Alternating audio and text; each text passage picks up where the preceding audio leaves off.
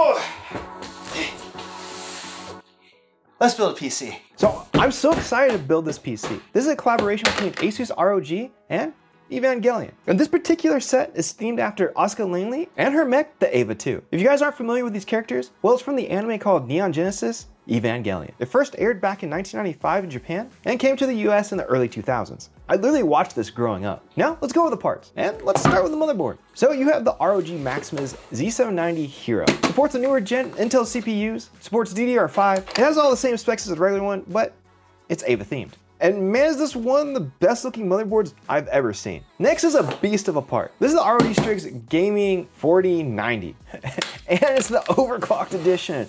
Oh yeah. And with this thing, you get 24 gigabytes of video memory. For ports, you're looking at 3 DisplayPort 1.4s and 2 HDMI 2.1s. I just gotta say, this is the coolest graphics card I've ever had. Anime, it looks good. I love it. Another thing to note, this thing is bigger than my forearm, and it's pretty hefty. I could use this as a weight to work out. Next is the cooler, the Ryujin 3 360 ARGB. And you guys really gotta check out this packaging. It's like banger part, banger part, banger packaging. Like look at this, you have separated compartments. One for the fans and the other one for the radiator. And you know, of course the fans are gonna be red. And these have a neat feature that I'll be showing later on. So for the radiator, you have the nice ROG and Evangelion collaboration logo right here, as well as the pump. This is a pretty thick pump because you have the pump and then the LCD screen. But nice attention to detail here because you have Eva 2 on the fan itself in a place that you wouldn't really see. Also on the sides of the screen, you can see ROG and the ASUS logo on the side. These little attention to details are just great. All right, the next part is the ROG Hercule X, or sometimes I like to say Herculex. And if you guys don't know what this is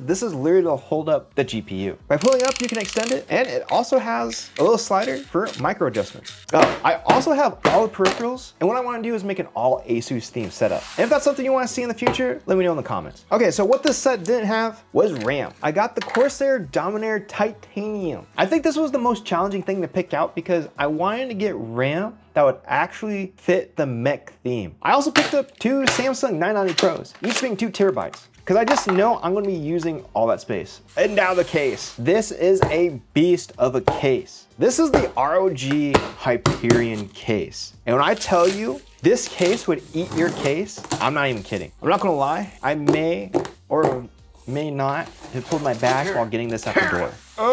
But in the box, you get a nice themed Evangelion box, which actually has a bunch of neat things. You have extension cables, and this thing comes with a little case that holds small parts like the screws that I'll definitely be using later. You also get a vertical mount and a screwdriver, and I'll be showing you where that goes. You get your basic paperwork, and I just gotta say, the way they pack this case is really nice. Puzzle piece foam is great. Okay. This thing's heavy. Ooh, look at that. We got this. We got this. Okay.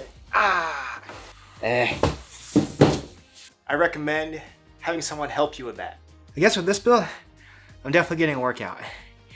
Now that we unpacked the case, let's talk about it. This thing is huge. It can support dual 420 radiators, 4 140mm fans. You also have a built-in hub. And this thing will house any graphics card you put in it. It's that big. The glass panels on these are super easy to use. They just open and come off. There's a built-in storage drawer, some nice Eva 2 aesthetics on the inside on the power shroud, and a glass panel of the Eva 2 unit. And also these coordinates, if you know, you know. And the GR701 case is just made out of really high quality materials. And with a special edition one, there's a lot of small details that might go unappreciated unless you really look at it. So on the back part of the PC, you have this red plastic cover, and this is there to help cover the cables. To do the cables, we have to remove this. And like I said, we're gonna be using this small case. We also have to take off the top, remove the storage drawer, and then the PSU shroud. That way we can work at the case a lot easier. Since we have the case all prepared, now we can work on the motherboard. And first thing we're gonna do is install the CPU. The CPU we're gonna be using is an i9-13900K, so plop it in and clamp it down. Let's also not forget to remove the plastic.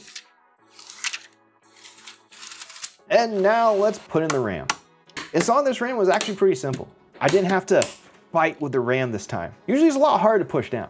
Next, let's install the M.2 SSDs. First, we gotta remove the plastics. M.2 SSDs is one of the simplest things you can do. And you definitely wanna make sure to get all the plastic off. Oops, I forgot to peel this. Now that the motherboard's done, let's take a look at the back. So this is something I actually didn't know was on the back of the board till I got it. This is actually a really cool detail that they included, even though you're not gonna see it when you put the motherboard in, but at least we're seeing it now. Okay, so let's slide the motherboard in and screw it all in. A cool thing to note is you get the ROG Hyper M.2 card with this motherboard. So if you need more storage, here you go. You also get a keychain, which I'll be using for my keys later. Next thing I want to do is install the radiator. But check out these fans. They magnetically lock together, which is a feature I love on fans because it daisy chains them and it's just so easy with just one cable. I also wanted to get these images in the same order as the graphics card, as you can see here. Then we screw on the fans to the radiator. Now we have to mount the radiator. I'm going to be securing it to the top of the case, which is simple enough. Next, we gotta get the LGA 1700 bracket in so we can put the AIO on. And before that, we have to apply thermal paste. And I'll be using Thermal Grizzly. And if you are going to apply your own thermal paste, make sure to wipe off the stock thermal paste first. Then we gotta install the pump, slap on the screen, and route the cables a little bit. Now let's install the GPU. And this thing's a massive card. If you are going to be using this case specifically, I recommend to get a screwdriver like this, because you're not going to be able to unscrew and screw in the screws on the side unless you have one. After that, let's prep the PSU. And the PSU I'm using is the NZXT C1200. In the future, I'm hoping to switch this out for the actual Evangelion PSU, but we'll see. Slide it in, slap on the PSU shroud, then the storage drawer, and this is where the screwdriver goes, and close it up. Now for the GPU holder. So all you gotta do is lift this up. If you need to do some minor adjustments, just turn the wheel. Slide the top panel back on, screw the cable cover back on, put the glass panels on. If you are going to use this case and you need to move it around, I highly suggest taking off the glass panels first because it'll definitely make it lighter. Because of everything in this PC, it is heavy. The case alone is 45 pounds. Take out the plastic and the sticker and cross your fingers that it powers on. And there we go. The ASUS Evangelion 2.0 build. Honestly, this is the coolest PC I've ever built. It's anime themed, and I definitely know it's the heaviest. Huge shout outs to ASUS for sponsoring this video. But other than that, thanks for watching. I hope you all enjoyed the build. Don't forget to like and subscribe, and I'll catch you guys in the next one.